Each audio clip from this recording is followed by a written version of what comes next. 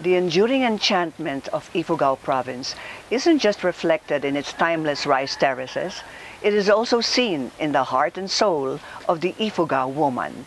And we're here to celebrate with them. I'm Cory, Quirino, and this is Thumbs Up.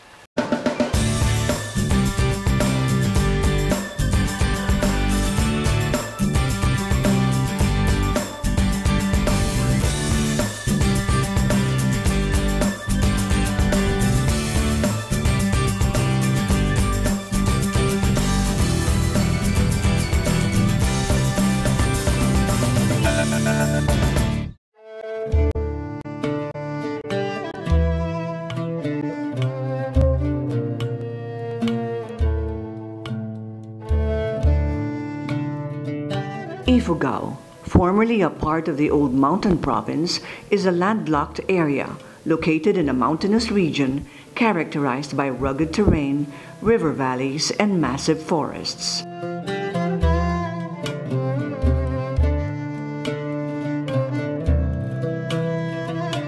It is blessed with idyllic scenery, and its main attraction is the majestic Banawe rice terraces, also fondly dubbed as the eighth wonder of the world.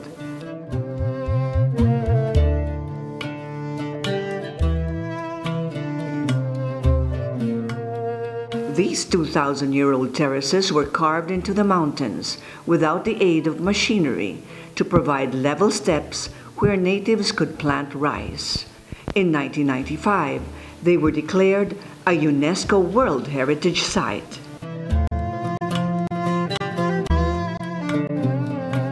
The Ifugaos are one of the different tribes that inhabited this ancient territory.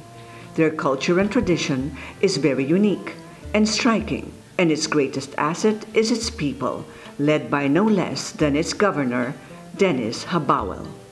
This is your first term as governor. Yes. And I'm sure you have a lot of dreams. Yes. Would you like to share them with us? Sure.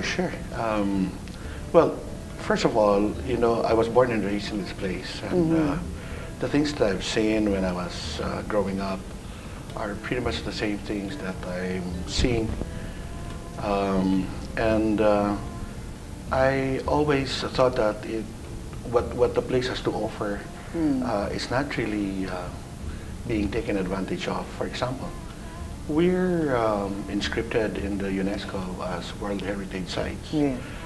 We have 5 World Heritage Sites, 4 municipalities. We're the only globally important agricultural heritage site, GIAS. And those 4 sites are? Well, we have 4 municipalities like Banawe, yeah. Hungduan, Mayuyao, and Kian. That's right. These 4. That's right. And the entire province has been declared a globally important agricultural heritage site by the FAO. And so therefore, in terms of potentials for ecotourism, the place offers a lot, but somehow that has not been taken advantage of. And our people have coped by leaving our place and looking for greener pastures. So I always dreamed of doing something to keep the people here and take advantage of what we have. Not only the rice terraces per se, but the culture that has been spawned by the rice terraces. So you're saying then that Ifugao province isn't just all about the rice terraces? No, in fact, the rice terraces is only actually the, should we say, the site of what I call, or what the UNESCO calls, the only living cultural heritage, because the rice terraces has spawned a culture, a very rich culture.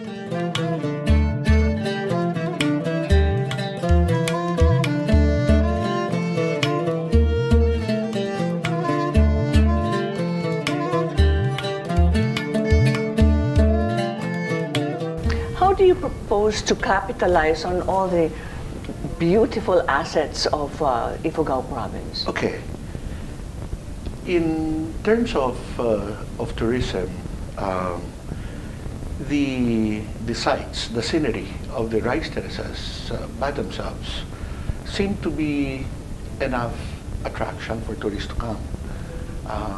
And the culture that supports it also is something that could be a major reason to come and visit. So all we really need here in Ifugao is to offer or to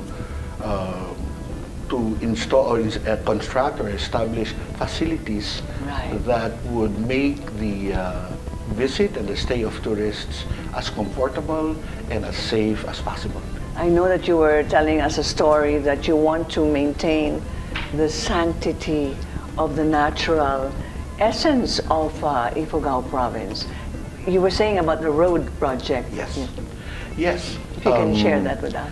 You see, the difficulty of the destinations or the sites that Ifugao has to offer is in its inaccessibility. Right. So you go through mountains, you have to climb, you have to trek, climb up the mountains and ford streams and cross rivers. Just like the song. And that's tough.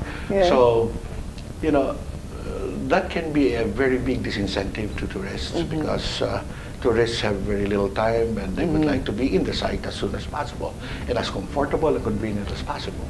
So we started building roads to these places. But the problem with building roads is also the danger of actually destroying the very site that you would like to offer to the tourists. So, therefore, compromise. Yes, we have a particularly beautiful site called Batad. It's an amphitheater type cluster of rice terraces. One whole side of the mountain that goes all the way down to the river from the top of the mountain has been carved into rice terraces.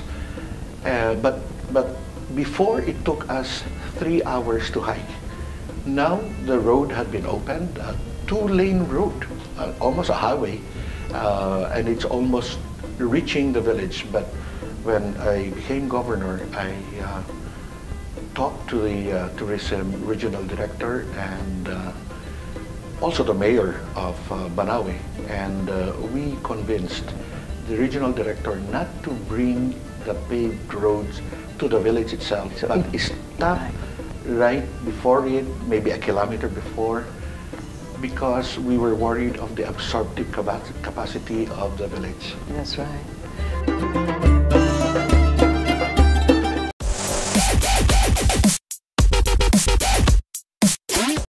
The grandest tribal celebration of Women's Month begins now and here in Ifugao province, and we are going to celebrate with them. Now the presentations begin.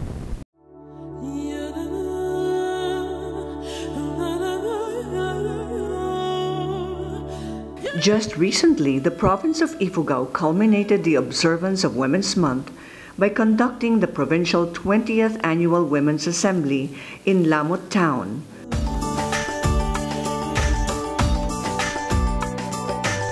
About 800 participants joined in the event with the local theme, Bugan, Desisyon Mo Ay Mahalaga. Sa kinabukasan ng bawat isa, ikaw na.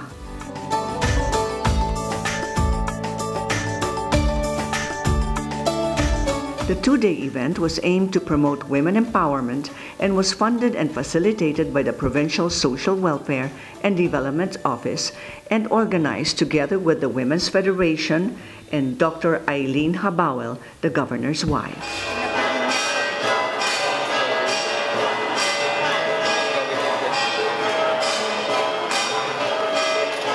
I saw you dancing very intently and more passionately than the other men. Well, I had to learn. Is there a meaning or a style to it? You mimic. I heard from one of the elders that when you dance the Ifugao dance, you are copying the movements of a bird, no? Perhaps an eagle or a hawk or falcon. No? So that's what you try to imbibe in order to perform the dance properly. Because I make it a point that whenever I do Ifugao dances, especially in the public, you have to do it correctly.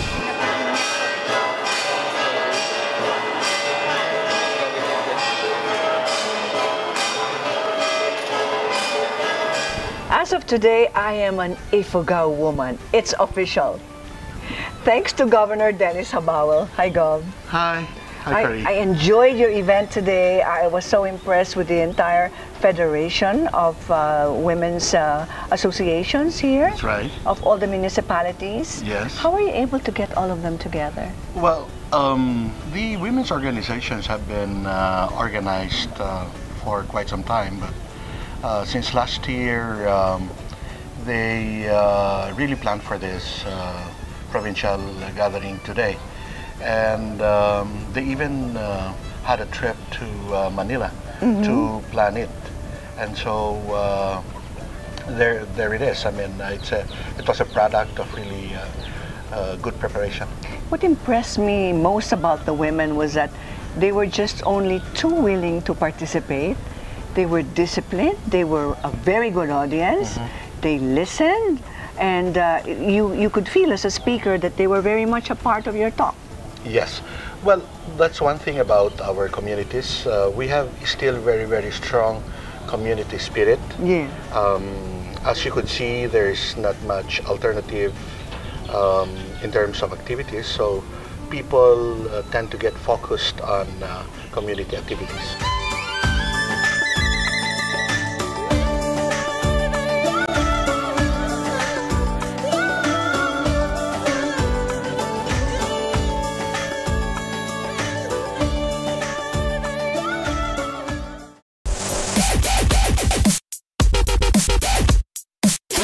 And then there's the rare but delicious and nutritious tinawon rice. It's called tinawon because it means once a year or yearly. It's a special rice that only is harvested once a year. Ifugao culture revolves around rice, which is considered a prestigious crop.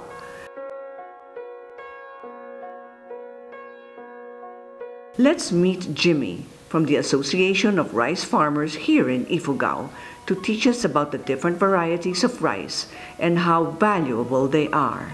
The tinawon rice is how old? This tinawon rice was grown a long time ago, 2,000 years. And we have many varieties of tinawon. In other municipalities, we identified 17 varieties. But in Banawi, we have only the prominent varieties in Banawi, the tinawon white and tinawon fancy. And the fancy is, it's not the red, no? Different. It's more or less red, it's brown. Oh, but I saw it. the tinawon white is pure, it's white. But they are aromatic, both of them are aromatic. And they're all very popular export products. Since in 2005, when a former Peace Corps came, the name is Mary Hensley, with Ma'am Vicky Garcia. They came in 2005 in the municipality of Kiangan, and then we attended the orientation, and they explained the exporting of this heirloom rice. And we are attracted because we observed that the heirloom varieties are extinct, nawawala na. So we are happy with this project. So we tried to invite them here in Banawi, and we talked with them that we will help you in the promotion of this heirloom rice, the native rice. And the farmers are happy too because the price is better, right? The buying price. Yes, because they offered more or less double price, a premium price. So when we started this project in 2005 to 2006, we scouted some of the available varieties planted with We planted with farmers, and then we get all the samples, the 17 samples, and for testing and abroad. And out of 17, there are 7 varieties prominent that are good, that they want that these varieties will be exported. That's right. So we have the Tinawon rice, Tinawon white, and Tinawon fancy, and even the glutinous. For centuries, the Ifugaos have long depended on wet rice farming and have developed a profound rice farming tradition. There is even an elaborate and complex array of rice cultural feasts linked with taboos and agricultural rites, from rice cultivation to rice consumption, revolving around their rice god, the bulul. In the rice terraces, we cultivate only one kind of rice, which is called the Tinawon. Yes. It's cultivated once a year, and it goes through 13 stages. And each stage in the preparation, cultivation, harvesting, and resuscitation of the soil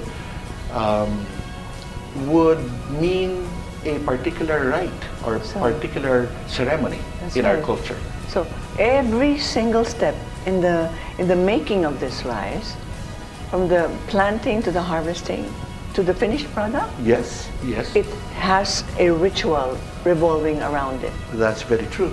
In fact, we pride ourselves in having 2 epics. We have the Hudhud and the Alim. I've always been saying that even India, with almost 2 billion people, have the Mahabharata. Yeah. But we have 2 epics. We have the Hudhud and the Alim, which are stories that revolve around this culture of planting and harvesting rice, the Tinawon.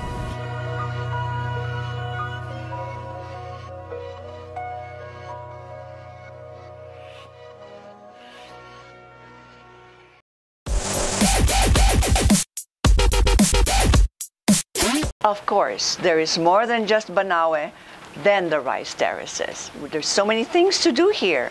We visited a terraced fish pond, would you believe, using fresh mountain stream water.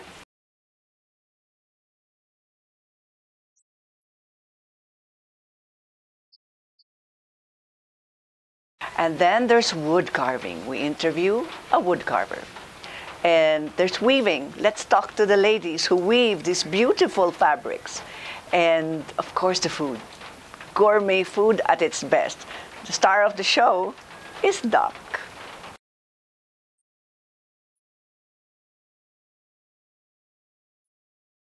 Ifugao culture value kinship, value ties, religious and cultural beliefs, family as one. They're unique among all ethnic groups in the province, and they still practice the same skills as in the past, wood carving and weaving crafts.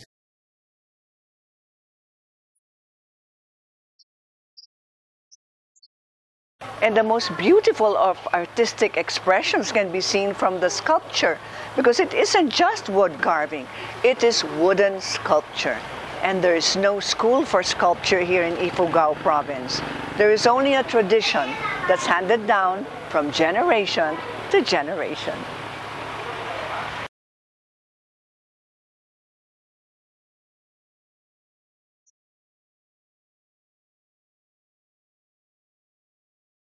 For more than 38 years, Manong Benito has been a wood carver, but actually, in our eyes, he's really a sculptor. Now we have a sneak peek into what Mang Moreno can do.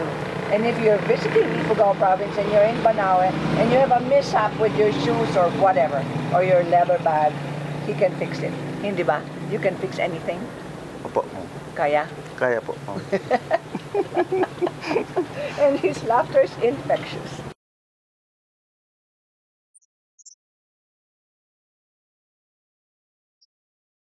While men are known for being skilled wood carvers, weaving crafts and basketry are exclusive tasks for women. Traditionally, weaving is done for the family's needs, but because of the growing tourism in the province, it is also done for commercial purposes. While Manang Conchita is getting all set up for her weaving, we have come to realize that the Ifugao women not only weave, they actually plant the rice. And that is why she's smiling. Am I correct, Manang Conchita? Yes. And that's how it is in Ifugao life. Hardworking, independent, courageous, disciplined women.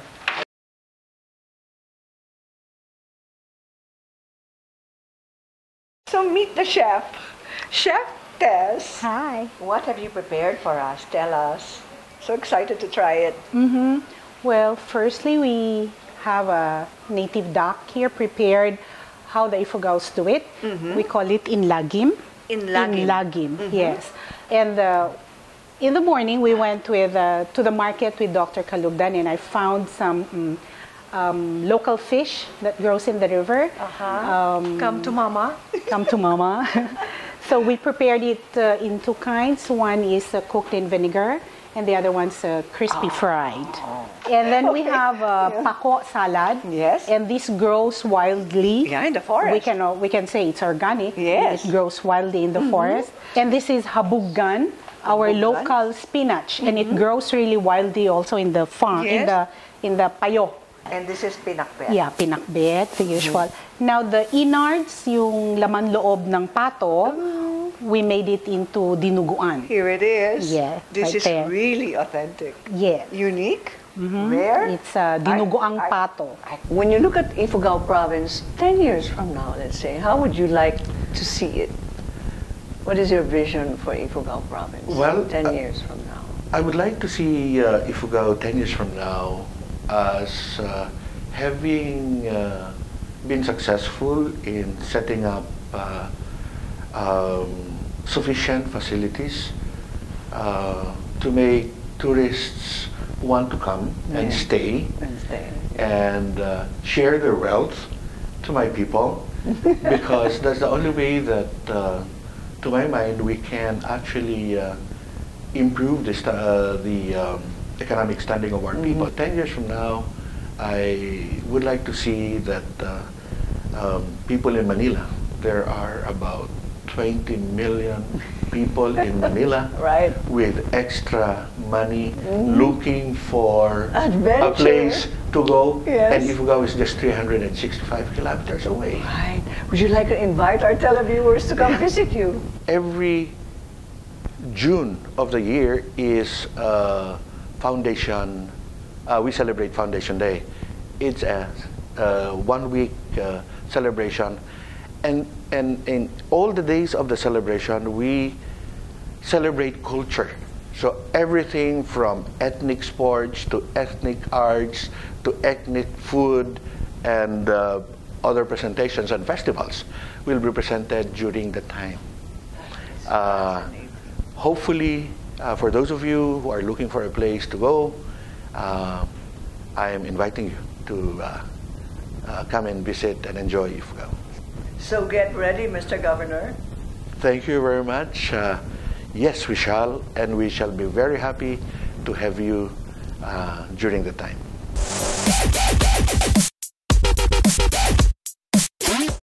The heart and soul of an Ifugao woman, it's all about love and dedication and commitment.